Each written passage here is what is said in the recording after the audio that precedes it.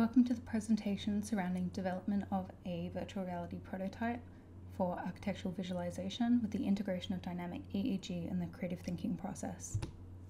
So this was a supervised project for the Visual Communication Design Honours degree.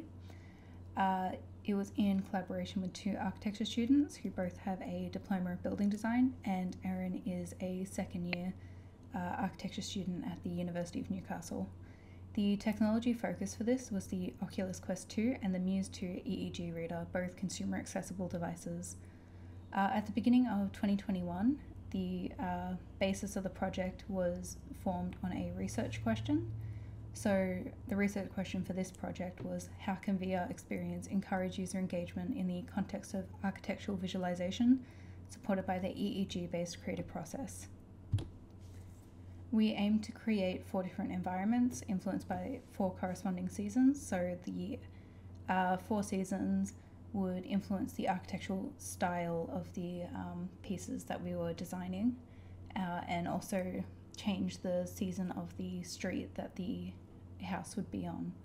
We utilized a practice-based research approach to build a solid foundation in virtual reality, 3D modeling and game design with the exploration of EEG technology, because this is an area that hasn't been explored much in the current context. On the right is a growth chart, areas that I have now expanded into since this project's conclusion. So I went into this project with a basic Unity and Blender knowledge and professional asset usage. I now have a deeper understanding of Unity and Blender, also the VR setup. I had never explored VR before this project. Cross-program communication, so how Blender and Unity essentially talk to each other. So that was a major thing. Architectural design, I can now read 2D floor plans and understand what I'm looking at. VR development, scene construction, advanced problem solving, and EEG capabilities. So these were the steps that we had taken from beginning to end. So semester 1 was on researching, drafting the 2D plans, and testing this in a initial prototype before going back through it through semester 2 and creating a more detailed and complete experience. So the different pieces of architecture that we chose was the Queenslander style for the summer environment, the Tudor style for the autumn, the Queen Anne for spring, and we made a winter cabin for winter. The research techniques implemented was constructionism, which led into Sean's reflective model for the theoretical perspective. So reflection in action and reflection on action. We were constantly looking back at our work and picking on areas that we could improve on or develop further to improve the overall user experience. Our methodology was practice-based research, and this led into our methods, literature review, case studies, reflective journal, and an online focus group, looking at other examples of work and looking at the techniques they implemented really improved my own overall practice in this research journey. So the primary research points were the VR workflow, scene construction, user engagement, and user reaction in the game design context. Seeing how others would improve their own work and seeing what worked and what didn't was extremely useful to get an overall image of virtual reality, since I had never worked with it before. So prior to any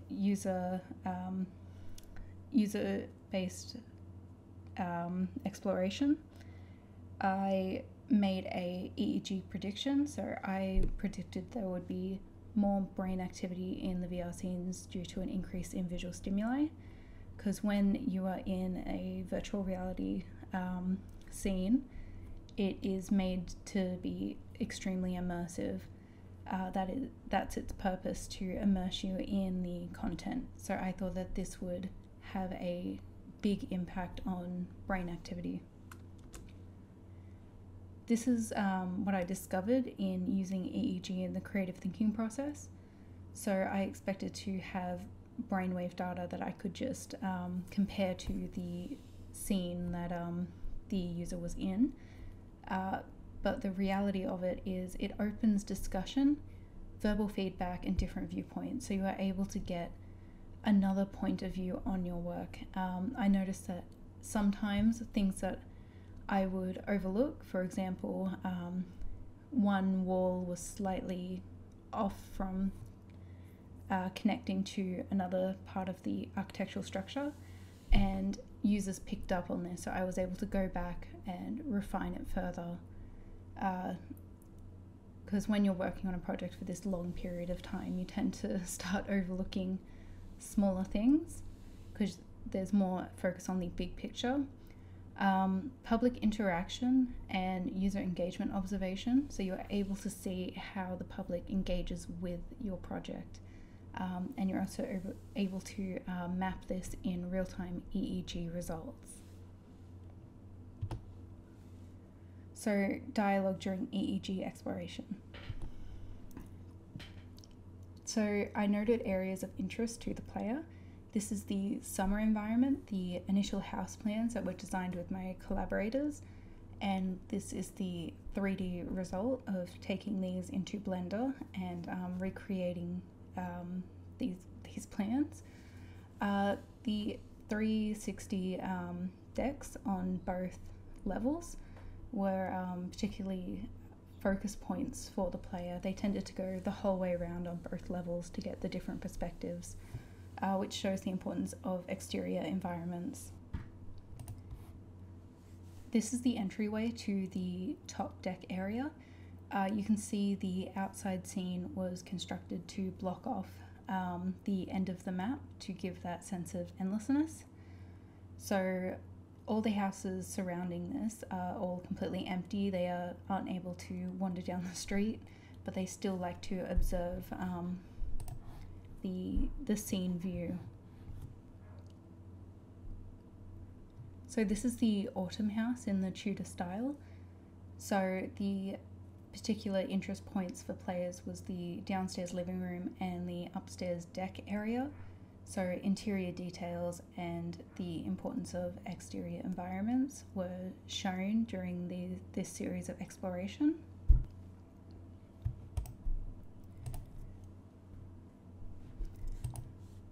So this is the living area of the autumn house. So the bay window was a particular focus point, and the detailing of the books and decorations heightened the realism for the user. So they did tend to explore this room a lot more and look at things a lot more closely because of that.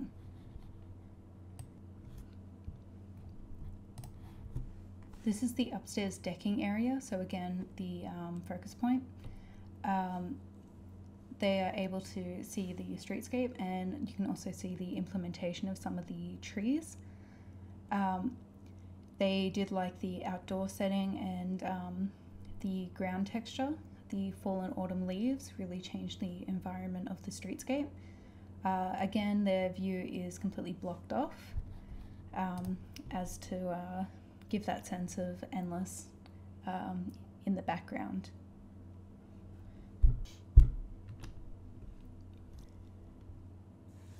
So the winter environments, the areas of interest were the upstairs living room and the home office that I made upstairs as well.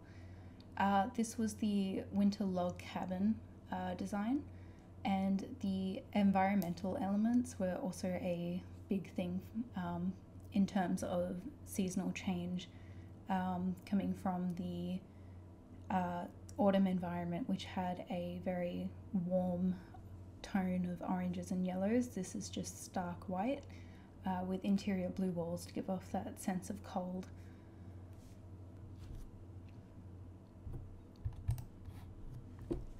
This is the upstairs living room. So you can see that it is pretty bare in terms of details, but users liked the idea of having this second lounge room in the upstairs area, and they would also go over to this window and observe the outside environment. To go with the winter theme, it was just a series of dead trees with no wind animations. The fireplace also gives that sense of warmth to the interior, which I believed also heightened the sense of winter and cold, and making the home warm and give off that sense of home to the player.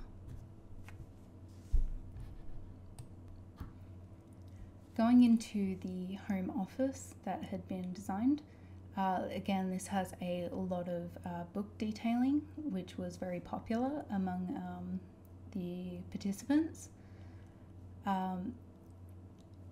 The computer also added to the sense of, this is a home office type of deal. They particularly liked how things were slightly rotated to seem like the space had been lived in. And they would go up very close to the shelves and observe the type of books that were on the shelf. So detail draws the player in to see different areas of the map. So the spring house had the most interactability and also had the abstract architectural element of the round room at the front. You can see on the image here. It also had a lot of interior details. It has its own library, which I will show you in a short while. This also had particle effects implemented to give off the sense of pollen in the air to try and replicate that spring feel.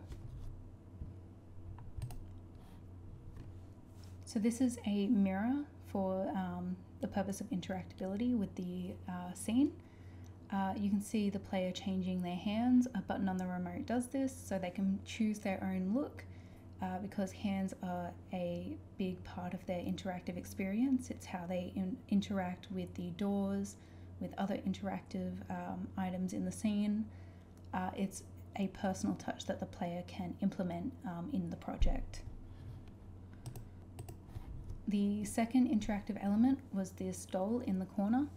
The player is able to then pick this up, and the head does come off. That was just to improve the player's experience. They liked having something to do in the scene, so in the future I would implement more interactability to this instead of just having the player open doors such as what you're seeing. This is the library area, which was again another focus point. So the books were the same used as in the autumn environment, but this wasn't picked up by the users because rearranging them differently, combining them with ones you may not have used from the asset pack,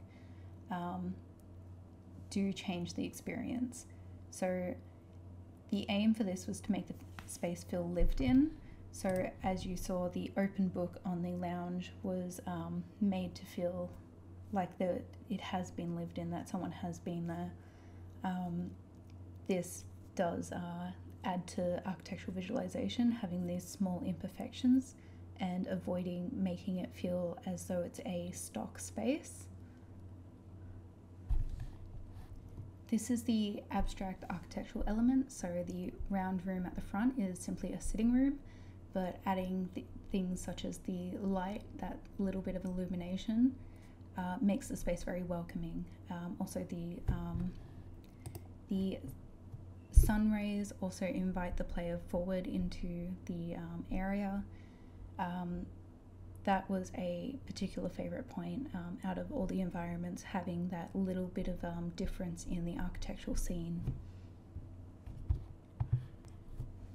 This is the outdoor decking area, so the plant life and the outdoor setting was another interest point for the player, and again you see the impact of the outside scene on the interior environment, having that space to look out from.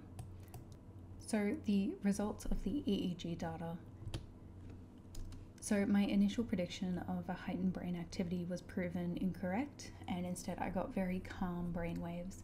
The Muse-2 measures meditative level calmness with birds, so you can see the participants' individual reactions to the summer environment. Participant 2 found it the most relaxing, while participant 3 found it the least relaxing.